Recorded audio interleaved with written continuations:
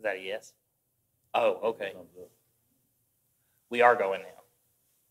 Thanks for being with us. We had some confusion on that we started. That's all right. We're doing Galatians chapter 2 tonight. We have a larger audience with us, so we're excited about that. And we're going to start off. Lee's going to say a prayer for us. I think Jason's got the first reading, right? So go ahead, Lee. All right, let's all pray.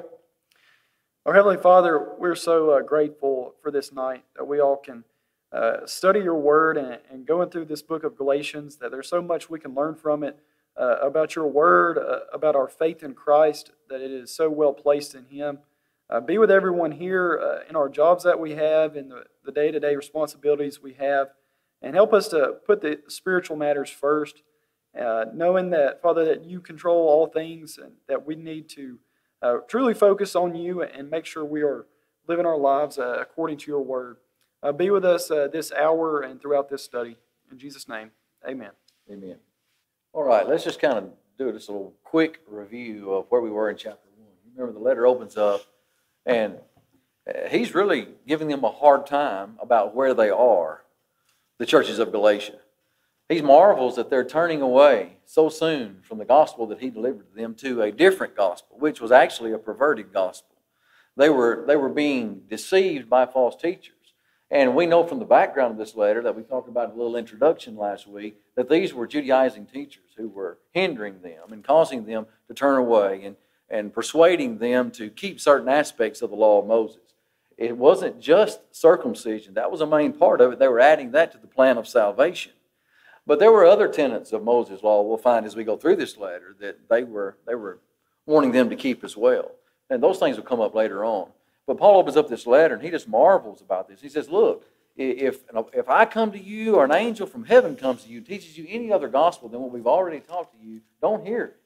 Let that person be accursed if such a thing happens. And he said, I want you to know that the gospel that I preached to you, it didn't come from man, nor was I taught it from man. It came from the revelation of Jesus Christ. He said, the things that I revealed to you, they were revealed to me from the Lord himself. He says, I didn't have to be taught by man. I didn't go to the other apostles in Jerusalem to get my message. It came directly from the Lord. He did go to Jerusalem, and he talked about that, but that was later on after his conversion.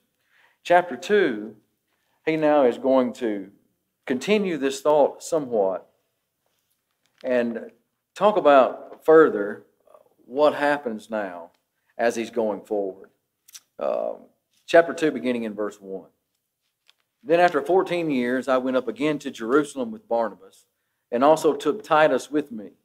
And I went up by revelation and communicated to them that the gospel which I preach among the Gentiles, but privately to those who were of reputation, lest by any means I might run or had run in vain. Yet not even Titus, who was with me, being a Greek, was compelled to be circumcised. And this occurred because of false brethren secretly brought in, who came in by stealth to spy out our liberty, which we have in Christ Jesus, that they might bring us into bondage, to whom we did not yield submission even for an hour, that the truth of the gospel might continue with you. But from those who seemed to be something, whatever they were, it makes no difference to me. God shows personal favoritism to no man.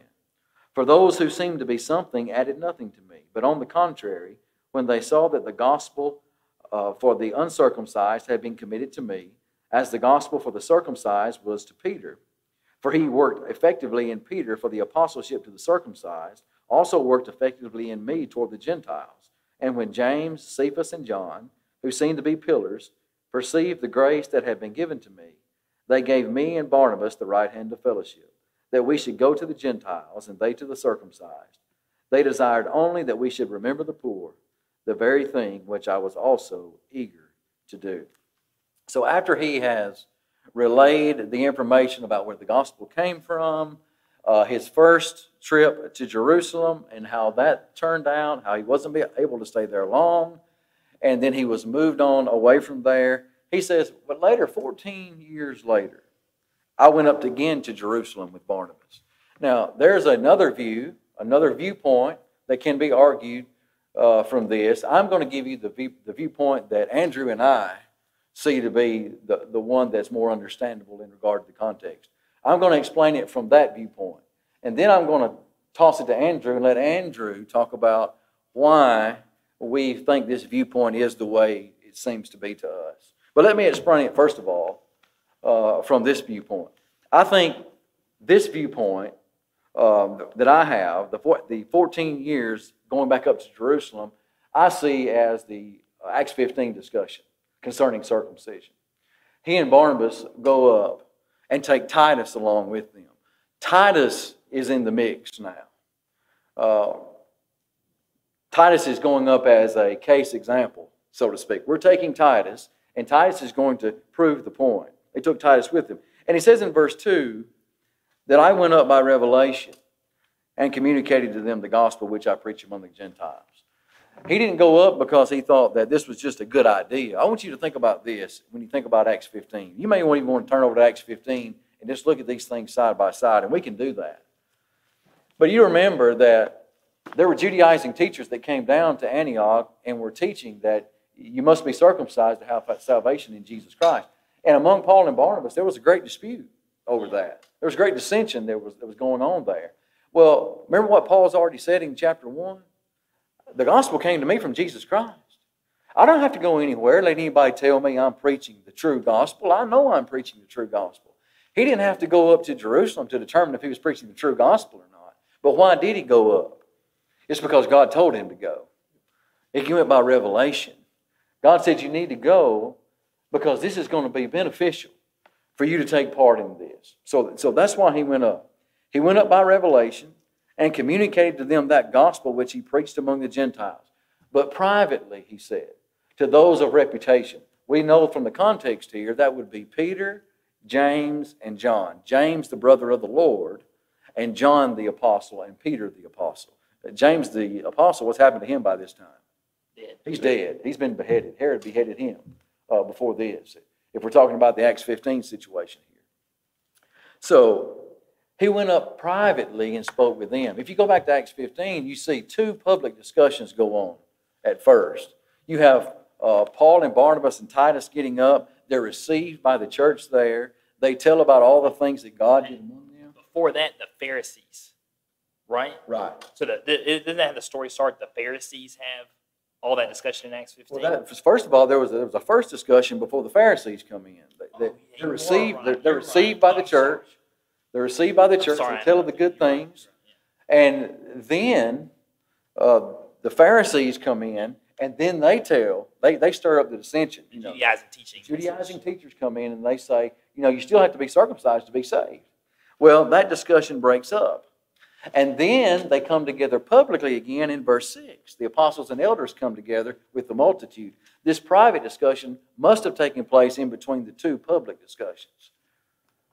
With Paul going into Peter and John and James and having this discussion, it seems to fit better that way. Because when they come back together for the second discussion, it's done. They've already decided who's preaching what and what's true and what's not.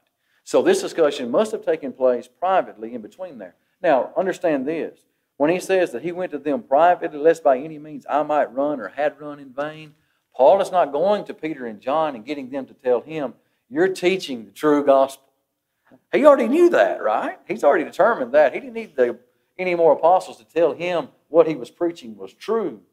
What he was doing there was to making sure that Peter or John or any of the other apostles weren't preaching the same things that the Judaizing teachers were preaching. Because if you've got apostles in Jerusalem that are preaching this Judaizing doctrine, what's that going to do to Paul's work? It's going to destroy. It's full-out apostasy. Yeah, it's going to be a full-out apostasy. Then it's going to destroy everything he's done. So all his work has been done in vain. So when he determines that Peter and John are preaching the same gospel that he's preaching, then all that's taken care of. We can get back to the business now of doing what we were doing ahead of time. When he takes Titus there in the midst of this discussion, and this argument goes on. Now you come back to the public discussion now, right? After everyone's decided we're all preaching the same gospel here, you come back to the public discussion where you have the Judaizing teachers even giving their thoughts. Was Titus even compelled to be circumcised? He wasn't. No, he wasn't compelled. Case example, we took Titus to Jerusalem. The Judaizing teachers had come to Antioch from Jerusalem, and they're obviously saying, well, the apostles in Jerusalem are teaching something different. They were using them because Paul's going to say that when we get a little bit further into this context about what seems to have been said about them. But Titus wasn't compelled, even in the midst of the what seemed to be the most favored apostles there in Jerusalem. Titus wasn't even compelled to keep that kind of teaching. But look at verse 4. Jason, real quick, just with that word compelled, like verse 3 words it, Titus, yet not even Titus, who was with me, being a Greek, was compelled to be circumcised. And that phrase, like, yet not even Titus, and I know you already was hitting at it, but I just wanted to say it again. Like, it wasn't just Paul. Here's a Gentile that's come with him that evidently probably Paul converted. And he hears all this stuff, and he sees it as simple too. And I wonder if that's what kind of starting a theme here of the simplicity of the message, which is something he already said. And perhaps the Galatians knew Titus, and that would have been some confirmation for them that looked like your representative was here, and he was on board too. Case study, Titus, he wasn't compelled to do any of this. But notice verse 4. Why did all of this take place? It was because of false brethren that were secretly brought in. Go back to Acts 15. Why did the whole discussion take place? Faction of Pharisees. False brethren came in bringing this Judaizing message. That's why this whole thing is taking place. They were brought in by stealth to spy out our liberty, which was in Christ Jesus. He's saying there, they came in to the churches, these Gentile churches, and when they came in by stealth. Well, what does that mean? That means they came in and they looked like everybody else. They acted like everybody else. They come among you and they ask you how your sick mother was doing. There was nothing out of the ordinary until they got close enough to you to where they can start influencing you just a little bit. And they started feeding you something that was a little bit different. And it's caused all of this trouble. But Paul said, going back to them, they were trying to rob us of our liberty and bring us back into bondage. But verse 5, he said, we didn't even yield to submission even an hour that the truth of the gospel might continue with you. Who's the you there? The Galatians. That has to be the Galatians. If the truth of the gospel was going to continue with the Galatians, it had to already be among the Galatians, right? Andrew will come back to that point in just a second. Verse 6. Now this is what I was talking about. What probably was being said by the Judaizing teachers about Peter and John and James. But from those who seemed to be something, whatever they were, it makes no difference to me. God shows no personal favoritism to man. For those who seemed to be something, added nothing to me. This is truly Paul language here. 2 Corinthians is full of sarcasm, isn't it? Mm-hmm. And right here we get a little hint of his sarcasm.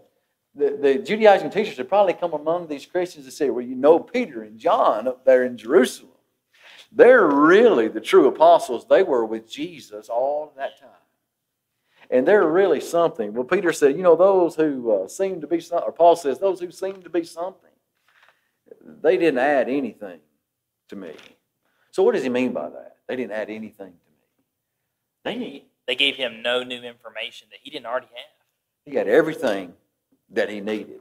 Everything that he had preached among the Gentiles was everything they needed to know. That's an important thought for Lee's story in it. Right. But on the contrary, verse 7, when they saw the gospel for the uncircumcised has been committed to me, just as he goes on to say that the gospel of the circumcised has been committed to Peter, you know what they said? Hey, we're in this together. We're preaching the same message. They gave us the right hand of fellowship. That's just like Acts 15. Go back over to Acts 15, and you see that letter that was written to the churches. Paul and Barnabas are our beloved, is what they said. The word from Jerusalem was just that. And that seems to fit what we're talking about right here too as well, doesn't it? They gave us the right hand of fellowship. Verse 9. And James and Cephas and John, who seem to be pillars, that's what I just talked about there. Verse 10. They desired only that we should remember the poor, the very thing that I was eager to do. If this is Acts 15, I know the question is, well, why aren't those other things brought up? To abstain from idolatry and from blood, from things strangled and from blood. I don't know. I do know that happens a lot of times when things are brought up again. And I do know this, that was a big part of Paul's work going forward, wasn't it? To remember the poor. Because what did he do? What did he have going later on? I mean, he had this ginormous ministry for the saints, the needy saints in Jerusalem going on. Maybe that's why that's brought up here. That's going to be something that was going on, going to be going forward, be a big part of what he's going to be doing. We think about this comparatively to Ephesians or Romans. What's Paul's message there is a lot of these Jews have treated you really badly, but there's still good Jewish Christians that need your help. And from here on out, even if this is Acts 12 or Acts 15, from here on out, the Gentiles are going to have to come in and save the Jewish Christians several times. And Paul's going to turn into you kind of owe them something because they're the one who preserved the oracles of God for you.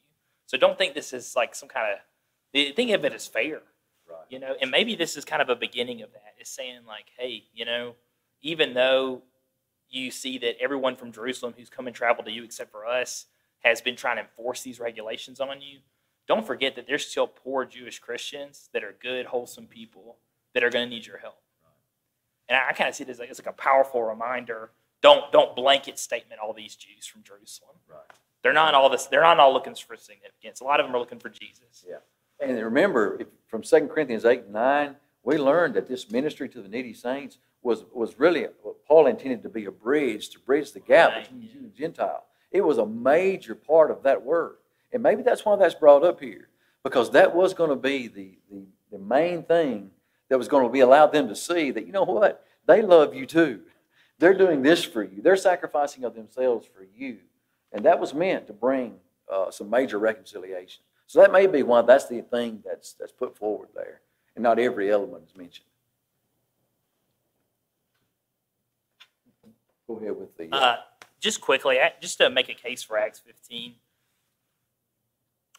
if you want to go back in your mind to Acts real quick, Acts 11 and Acts 12 is the first time Paul and Barnabas travel together to Jerusalem from Antioch with support to the elders there in Jerusalem. And that's the first time Paul and Barnabas traveled to Jerusalem. The only known second time that we have that Paul and Barnabas traveled to Jerusalem in Acts is going to be in Acts 15. So in our mind, Acts 11 and 12, Paul and Barnabas come the first time to Jerusalem, carrying support from Antioch. Then Acts 13, Paul and Barnabas are called to go on their first missionary journey. And if you remember the first missionary journey, all they do is they go into Galatia, basically, and then they turn around and they come back to Antioch. Then we get to Acts 14 and Acts 15. As soon as they come back to Antioch, after they went to Galatia and came back, they go to Antioch and they hear about the Judaizing teachers. So then they have to go down to Jerusalem. And they have the Acts 15 meeting, right? And then they go back, and Barnabas and Paul separate after that. And they don't journey together as far as we know, right? So to make a case for Acts 15, especially just to do a quick one, that verse 5, I think is telling for me at least. He says that in this story, Titus did not yield, and he says we didn't yield either. And then he says, the end of verse 5, that the truth of the gospel might continue with you, right? And in my mind, that implies that the Galatians already have the truth of the gospel, and they need to continue with it. And that Paul and Titus say, hey, we didn't yield to this for a moment because, guys, brethren, we were thinking about you in Galatia and what terrible restrictions and bondages we would have been putting on you if we yielded to this. New American Standard says, so the truth of the gospel can remain with you, as in it was already there. Or the Young Literal Translation, and I'm using all the ones that I consider good for accuracy. The Young's Literal Translation says that it would remain with you as well. And so it's always past tense or present tense. The only way that the Galatians could have already received the gospel, and this story happens when it happens, would have to be after Acts 14. I guess you could make a case that it was past Acts 15, but in my mind, I can't in my mind reconcile it happening before Acts 14, because according to verse 5, the Galatians were already converted. Like, he wouldn't be writing a letter to the Galatians who hadn't been converted yet, if that makes sense. That seems fruitless, right? Now, to be fair, I've read that the Acts 12 argument comes from verse 10, which is they only desired to remember the poor. But In my mind, verse 5 makes a stronger case for Acts 15 than verse 10 makes a case for Acts 12. That's Andrew's opinion of it.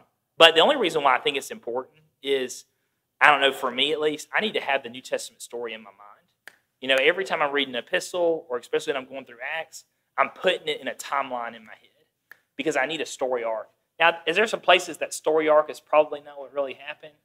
Yeah, sure. But at least for my sake of being able to remember these events and these stories, it helps me to put it in order in my mind. And that's why I like to talk about it. There's a second thing for me, too. Go ahead, yeah. And that is that when are we introduced to Judaizing teachers? Acts 15. Acts 15. We never hear of it until Acts 15. We don't even read about that's a problem in Acts 11 and Acts 12. Right. But we're introduced in Acts 15. Here's where this problem has inserted itself, and it's a major problem. And that major problem is talked about again here at verse 4, very clearly, because false brethren were secretly brought in. And that is exactly what's said in Acts 15. And I don't read anything about that. You have to be circumcised to be saved. I don't read anything about that before. Starts in Acts 15, starts in Galatians 2. Right. Yeah. This makes more sense to me that way. Right. You may have some questions or some comments. We'd be glad to hear. Any thoughts?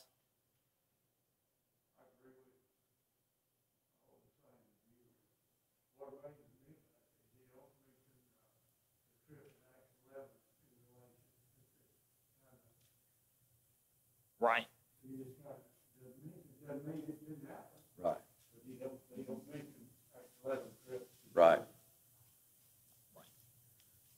Anything else? You know, I was just thinking, you know, the situation with Titus, that, you know, he wasn't compelled to be circumcised. But then years later, who was the other Gentile where there was a situation where he actually was circumcised? And wasn't that Timothy? You know, Paul. Yeah, Timothy was a Jew. But he was, you know, being circumcised not as a way to what they're doing, but as a way not to be, you know, disrupting the people. That wasn't being forced on Timothy. Not forced on. And Timothy was also a Jew, so it probably would actually aid him to fit in more with the Jewish community. Right. That's a good compare contrast. It also, here's something else. I'll say this and we'll move on. But if I take an earlier date on that, where does Titus come from? Yeah, That's hard to put in the story. I was thinking about that. Your only argument could be that he was one of the members at Antioch. And I don't know, in my mind, I picture him just being this Gentile they pick up in Galatia. But I don't have a verse for that. Okay. All right. We'll start in verse 11. I feel like that was a good build-up because now it's going to be the example of Peter and what he's just said, that God doesn't show personal favoritism. And so starting our reading, verse 11. Now when Peter had come to Antioch, I withstood him to the face, because he was to be blamed. For before certain men came from James, who would eat with the Gentiles. But when they came, he withdrew and separated himself, fearing that those who were of the circumcision and the rest of the Jews also played the hypocrite with him, so that even Barnabas was carried away with their hypocrisy. But when I saw that they were not straightforward about the truth of the gospel, I said to Peter before them all, if you, being a Jew, live in the manner of Gentiles and not as the Jews, why do you compel Gentiles to live as Jews? We who are Jews by nature and not sinners of the Gentiles, knowing that a man is not justified by the works of the law, but by faith in Jesus Christ. Even we have believed in Christ Jesus, that we might be justified by faith in Christ, and not by the works of the law. For by the works of the law, no flesh shall be justified. I want to stop right there, and we can talk about this section. So now here, you know, Peter is there in Antioch, and I believe this is the Antioch of Syria, right? It's not Antioch of Pisidia. Yeah. It's Antioch, Syria. Syria, right? Because that's where those Judaizing teachers, they were traveling from Acts. And so here's a situation that Peter, you know, he's with Gentiles. He's eating with them. And it talked about the man that came in verse 12, that for before certain men came from James who would eat with the Gentiles. So he's eating with the Gentiles, and then they're going to come. And what happens here? That these Jews come with him, that he's going to kind of get away from them. And the picture in my mind is, you know, at a school cafeteria, you're eating with a certain group, and then some other men, women come in that, what are you doing eating with them? And so he may feel embarrassed that, he doesn't want to bicker with the controversy there. And we see that Paul, he actually has to call him out and say, what are you doing? Because this situation is basically tearing down the gospel. Verse 13, it says, and the rest of the Jews also played the hypocrite with him. So it's going to carry away the other people, as well as Barnabas was carried away with their hypocrisy. In verse 14, it says, but when I saw that they were not straightforward about the truth of the gospel. So I think a big issue here is that they weren't straightforward here. And why weren't they straightforward about the gospel? How come this situation isn't what the gospel was about? That would have been very confusing to the Gentiles, that Peter would separate himself from eating with them when the Jews showed up. Because that was part of the old law, that a Jewish person could never eat with a Gentile. Right. And if it even looks like Peter's trying to enforce that law, well, now Peter's being confusing. He's taking away from the simplicity that's in the gospel, right? Which is the old law has been abolished and has been brought into the law of Christ. Yep. Verse 15, we who are Jews by nature and not sinners of the Gentiles. That's a little bit of a sarcastic statement there used by Paul, because he's saying that's really the picture that you're painting. Here you've been sitting and eating with these people all this time, and now these men show up and you withdraw from them. So what you're saying to them is, you're sinners of the Gentiles. He's making 2 points within that. But he's saying, we who are Jews by nature, knowing that a man is not justified by the works of the law, but by faith in Jesus Christ, even when we have believed in Jesus Christ, that we might be justified by faith in Christ and not by works of the law, but by the works of the law, no flesh shall be justified. He said, but you're saying one thing, but you're teaching something else. You're saying that you have faith in Jesus Christ, but you're teaching them that you're justified by the works of the law. Which one is it, Paul? It's like Andrew said, this is a totally confusing situation. And in doing this, what you're doing is you're being a stumbling block instead of a stepping stone and helping people to where they need to get to. Yeah, I don't mean to steal your thunder, No, Lee. you're good. I don't think you kind of covered it, but that's why Paul's going to address him publicly. Yeah, this isn't a moment where he's going to pull Peter privately aside and be like, Peter, you shouldn't have done that, because there's other people in the room that need to hear it, right, so that it be straightened out in their minds too. Because that's how he's being confusing, right? And if you're confusing other people publicly, then it'd be better if you kind of were corrected publicly, and that way the confusion would go away, right? Right. That's like if we get up here, we start teaching a different, Bible doctrine, and everybody else starts to believe it. Yeah, we like that. We like that teaching. And somebody in here needs to come up here and correct. No, actually, scriptures teach this. Remember what we taught you here? Right. And, go ahead. Before you go to the next section, are you about to go to the next section? Oh, no, I was going to look at verse 16. Go ahead. When he said, knowing that a man is not justified by the works of the law, but by faith in Jesus Christ, even we have believed in Christ Jesus. So we know, like the law of Moses, that nobody could keep it perfectly. It could not justify us. And that justify, being made holy, being made righteous, that it was always pointing, to something else. And understand that it almost seemed like a merit system of, if I can keep the law, I want to be in good standing with God. But I think we know from Old Testament, God always required us to have faith. He always required the people of old to have faith, in Him.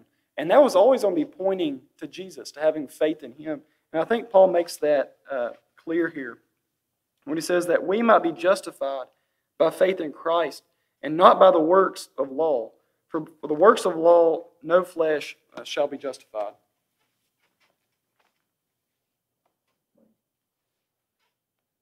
I was just going to say, just an easy application out of this. Why does Peter do this horrendous thing? Like, this is the same guy who converted Cornelius. He watched the miraculous events happen there. He goes and he repeats it in Acts 11 to everybody at home. And then he defends them in Acts 15 and retells the story. And yet, he does it again. Peer pressure. Peer pressure. He was peer pressured into doing it. He saw his buddies and he acted differently than he should have. So if the great Apostle Peter, I use that with some tongue-in-cheek, right? If the great Apostle Peter is affected by peer pressure, how can we ever argue that we are not? You know, like how could we ever argue? Oh, they don't bother me. It doesn't bother me what they're saying or telling me to do. But it happened to Peter. And we see there also that the apostles, they had to grow too.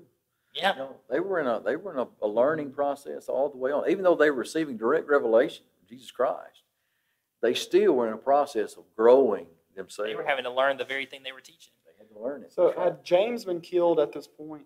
The Apostle James. The Apostle James. So in verse 12, that the men that come up there before came from James. James, the brother of the Lord. James, the brother of the Lord. That we'd already talked about from chapter 1. Yeah. Okay.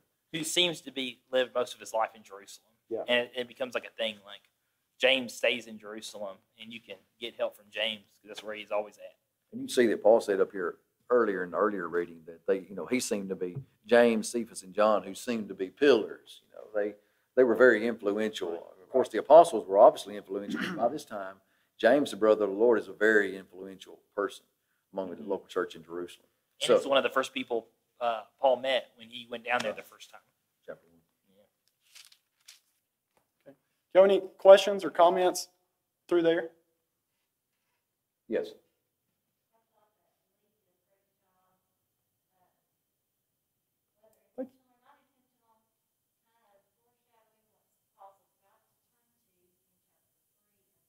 Mm-hmm.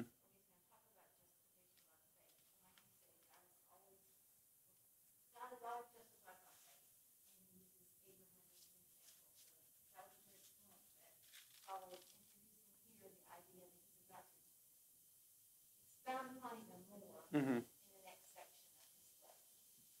Yeah. Repeat that for the internet. So, What Ms. Best just said. that we're not justified, by the works of the law, but it's pointing to Christ Jesus, that's who the faith is going to be in. That looks forward to chapter 3, talks about the justification. And also in verse 17 that we haven't read yet, but verse 16 when it said that for by the works of the law, no flesh will be justified. In verse 17 it says, but if, while we seek to be justified by Christ, we ourselves also are found sinners. Is Christ therefore a minister of sin? Certainly not. For if I build again those things which I destroyed, I make myself a transgressor. For I through the law died to the law, that I might live to God. I have been crucified with Christ. It is no longer I who live, but Christ lives in me. And the life which I now live in the flesh, I live by faith in the Son of God, who loved me and gave himself for me. I do not set aside the grace of God, for if righteousness comes through the law, then Christ died in vain. So if, while we are striving, to be, sanctified, justified by Christ, he asked this, rhetorical question in verse 17. So we ourselves also are found sinners. So is Christ, is he the minister of sin? Is he like the preacher of sin? We're saying no, because, what the law did, it would only point out our sin and basically our need to be justified into Christ. And we see that phrase he often uses, like, certainly not. Or he'll say, almost like that sarcasm that he often has. And he said in verse 18, for if I build again the things that he destroyed, what would have been those things that he destroyed? We had talked about it. Well, it's Moses' law. That's all those things that were there before. That makes you think back to Ephesians 2. Talking about that separation wall that Christ came in and tore down, so that now Jew and Gentile could all be one. What he's saying here is, if you continue doing the things that you've been doing, Peter, you're just building that wall up all over again. Now there's that separation there, which shouldn't be there in the first place. One more thing, if you go back to 17, this kind of pulls the illustration you were using earlier. Let's just say that a group of people are with another group that are drinking alcohol. And let's say you're part of that group that's drinking alcohol. And some of your brethren come up and they see you a part of that group drinking alcohol. And what do? You back away and you're like, so what are you saying about that group? You should have never been there. You should have never been there doing that. He's saying, Peter, that's what you're saying about Christ and the Christians. If you've been spending your time eating with these Gentiles and acting like everything's just fine and okay, but when other people show up, you retreat and run away, what are you saying about your conduct? It's sinful. So if you're saying what Christ is sanctified is sinful, what does that say about Christ? Like you said, he's the minister of sin. That's why verse 13, the hypocrisy of he was being a hypocrite. Right. So it's basically sin by association. Couldn't get the word out. Yeah. And Christ is sitting over there with the Gentiles, isn't he? Yeah, he's sitting with the Gentiles. And so that, it makes him a transgressor. Verse 19 says, "For I through the law died to the law, that I might live to God." So he died, to that law of Moses, that of all those commandments. He actually had to put that aside for those things. It says that I might live to God. And this is where I believe he's talking about salvation, like when he came into salvation with Jesus. It says, "For I have crucified with Christ. It is no longer I who live, but now Christ lives in me. And the life which I now live in the flesh, I live by faith in the Son of God who loved me and gave himself for me." And this is very similar, we know, to Romans chapter 6, where there was the idea of baptism, and that when we die to Jesus, when we die to the sin, it's just like what Jesus did when he went into the grave and came back up, that we ourselves are to crucify ourselves, just as Paul is saying here. Carry your cross, deny yourself, and follow me. Yeah. And it has the idea of a change. When he says that Christ lives in me, what he is saying that what Jesus taught, that's what's living in him. What Jesus taught about love, about forgiving others, about, loving your enemy, all those teachings, if we apply those things, if Paul changes to what Jesus taught, those things are living in him, if he's living that out. And he does all of this because of what? It says, by faith in the Son of God who loved me and gave himself for me. And so that's why he's doing these things here. Tell me anything on? It's sacrificial life, isn't it? Yeah. He's reminding Peter and reminding all of us that, you know what? It takes some sacrifice to be a Christian. You've got to give up some things. Remember Jesus? Jesus gave up a lot, didn't he? To come to this earth, to live as a man, and ultimately go to the cross and give everything so that we could have salvation through him. And when we do that, when we crucify ourselves with Christ, as Lee was talking to, when we're buried with him in baptism, we surrender ourselves totally to his will, then what's that going to call for us to do? We're going to give up some things. We're going to have to sacrifice some things. But why wouldn't we, when we remind ourselves of what has already been done for us? Why do I continue to sacrifice myself and give up these things of the flesh that would hold me back? It's because Christ did what he did for me. And I live by faith in him because he first loved me and gave his life for me. It's just a motivational idea. And if you forget about that, you'll forget about who you need to be. Especially like verse 19, that I might live to God. The way I read this sometimes is kind of this thought that, if we went back to the old law, what would I have? Death. I'd have death. I wouldn't have justification. And you're about to get to that in verse 21. There's no righteousness found there. And so he's like, Peter, I left the old law and I went to Christ with faith because that's actually where God is. And that's where I can receive justification. I can receive forgiveness of sins. And he's going to say, I can receive grace, right? I can't get that the other way around. Paul's the perfect person to tell this to Peter because Paul, under the old law, actually had something to lose. He was on his way probably to be one of the ruling class members of the Sanhedrin. He had been given jobs directly from the high priest. He was on his way to the top. And then when he is converted in Damascus, all that goes away and he chooses the grace of God with Christ to be worth more than all the material things he's going to lose by not being a true Jew anymore. Using that phrase, like, what I'm saying. Now, Peter, Paul's the perfect person to tell that to Peter, because what would Peter gain by going back to the old law? You know what I mean? Like, if Peter, under the old law, what did he have? Well, he was a Jewish fisherman.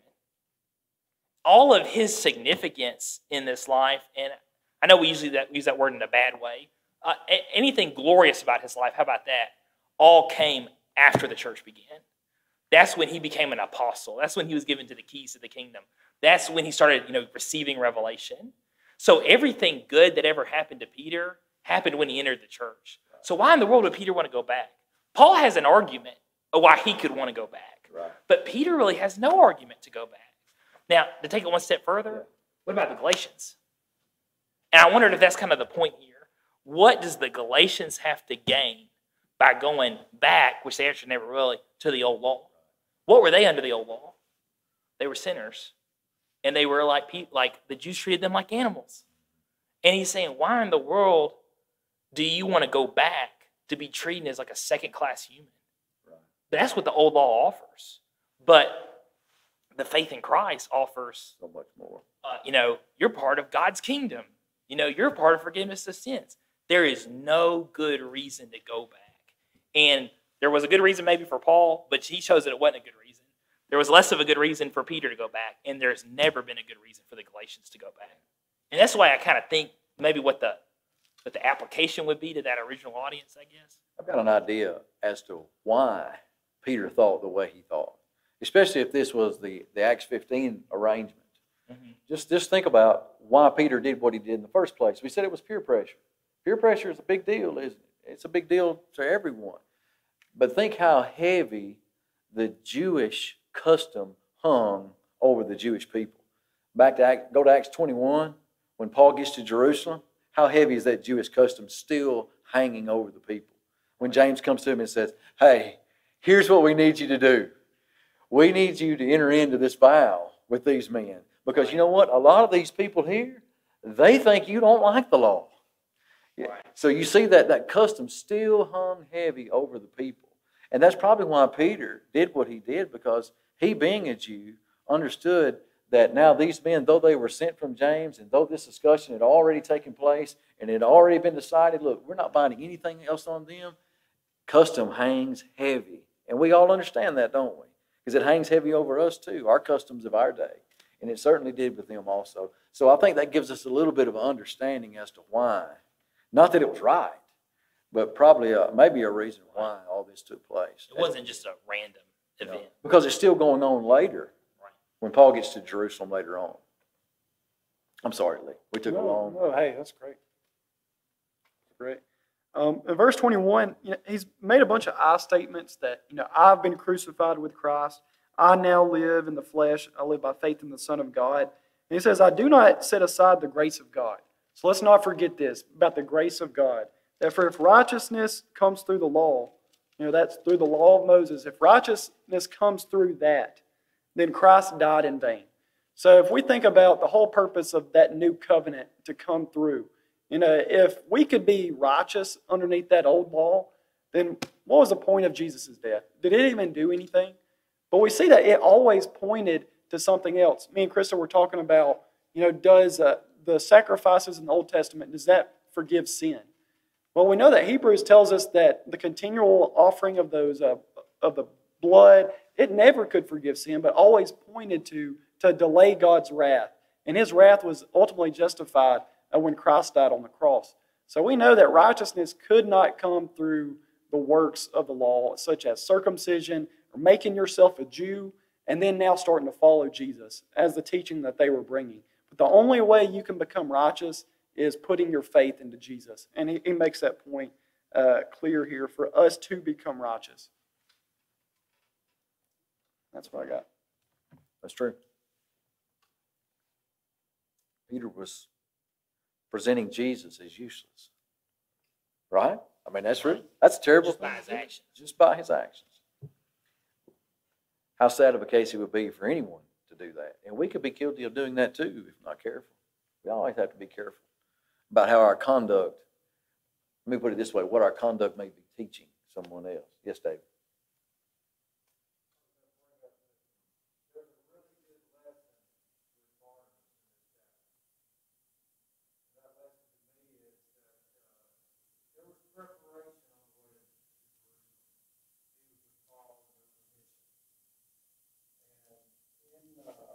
In the meeting that they had where the false brothers and sisters were brought in, Paul says that we did not yield submission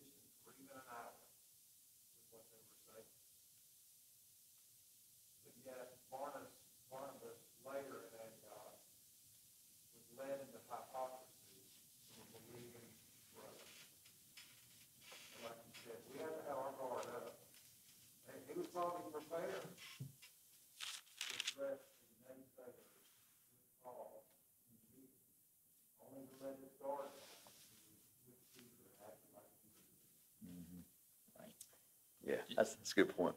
Just to repeat that, the thought David brings up is when we see Barnabas at the beginning on the way to Jerusalem with the mission, is that he doesn't yield to the false brethren trying to force circumcision. But when he's back home and he's got his guard down and he's not on a mission, he is too gets swept away by Peter's influence. And I think I'd be very sympathetic to that. Oh, yeah. You know, when I'm not on a mission and I'm just not thinking, that's going to be the moments that I'm going to be a bad example to other people. How easy is it for you to be a good Christian when you're surrounded by your people? You follow what I'm saying? I'm not just saying Christians in general. I'm saying you're Christians. I'm not trying to show any partiality or speak any partiality, but we all have our people that we're comfortable with, don't we? And it's easy for us at times to be good Christians, more around those people, but sometimes we get around other people. And like David said, we tend to let our guard down, and our conduct may not be what it should be. Yes, Dave?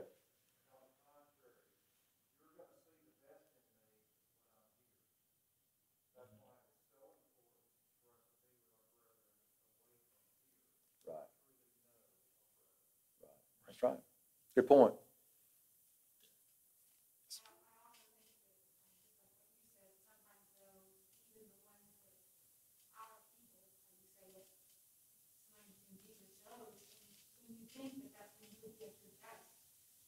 Sometimes those are the other times you make more mistakes because you are so comfortable thinking people accept me as I am. I can joke a certain way with them, or I can do this, and then you go away thinking, oh, what's that? Your guard.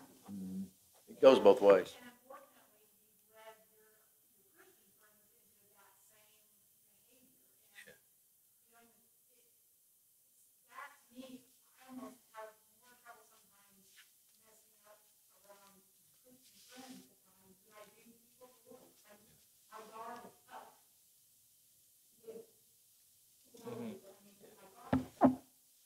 It can go both ways, no doubt. Maria points out that at times it can be just as easy to fail when you're around your Christian friends, your people that you're around, because you're so comfortable and so relaxed. And you can be a bad example to them because you do kind of just relax and let your guard down. And that can be the case also. Or on the other hand, as we talked about, you can be more aware when you're around your Christian friends, and you put up more of a guard, and maybe even you put up a facade that isn't even true. And you're on your best behavior, but maybe not sincere in doing it. And that can be trouble too, can't it? That can get you in just as much trouble, because we definitely don't need just to wear a facade that's not sincere at all. So we have to find the proper balance, don't we? And let that sincerity ring true. Good thoughts. Anyone else? Yes, Mr. Bill.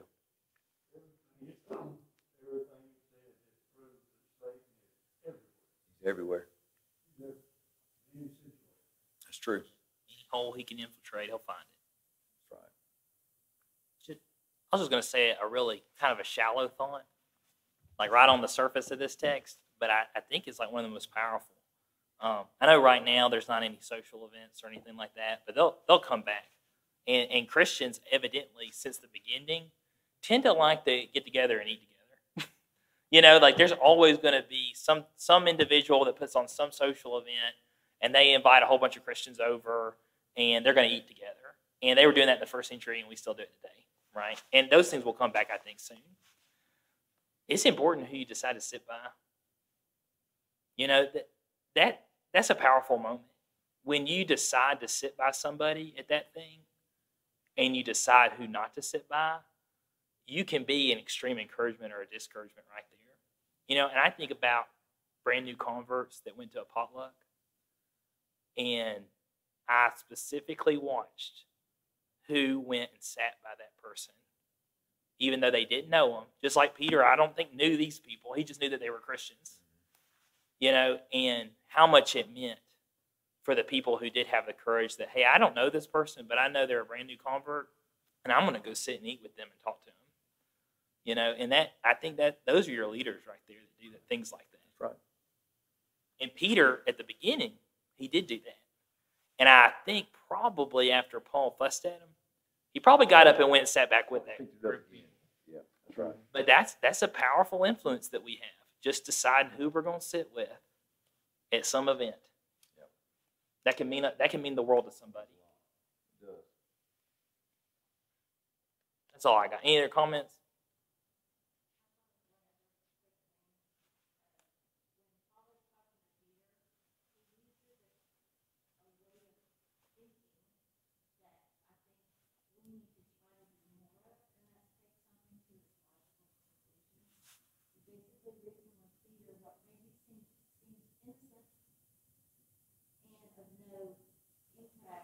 Think about where that's heading, and then the final place that it hit is like y'all were saying, Jesus didn't even need to die. Like, it's just, I mean, you don't think about that at first, but that's what we need to do as we're reasoning with the scriptures, taking things into their life.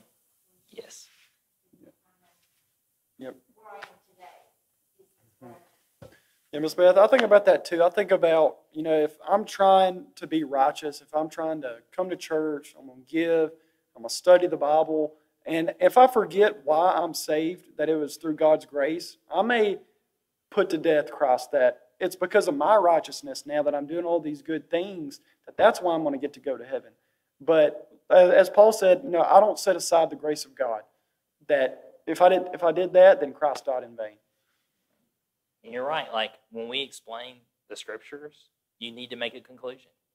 You need to show the evidence, and you need to conclude what it is. Maybe sometimes we just think the person's going to figure it out. But even Paul doesn't do that to Peter. He concludes his thought, doesn't he?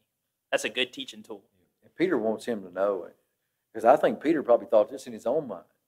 Well, what I'm going to do is not going to affect anybody else. If I just step away when these men come down, I'm not going to hurt anybody else. But what does Paul say?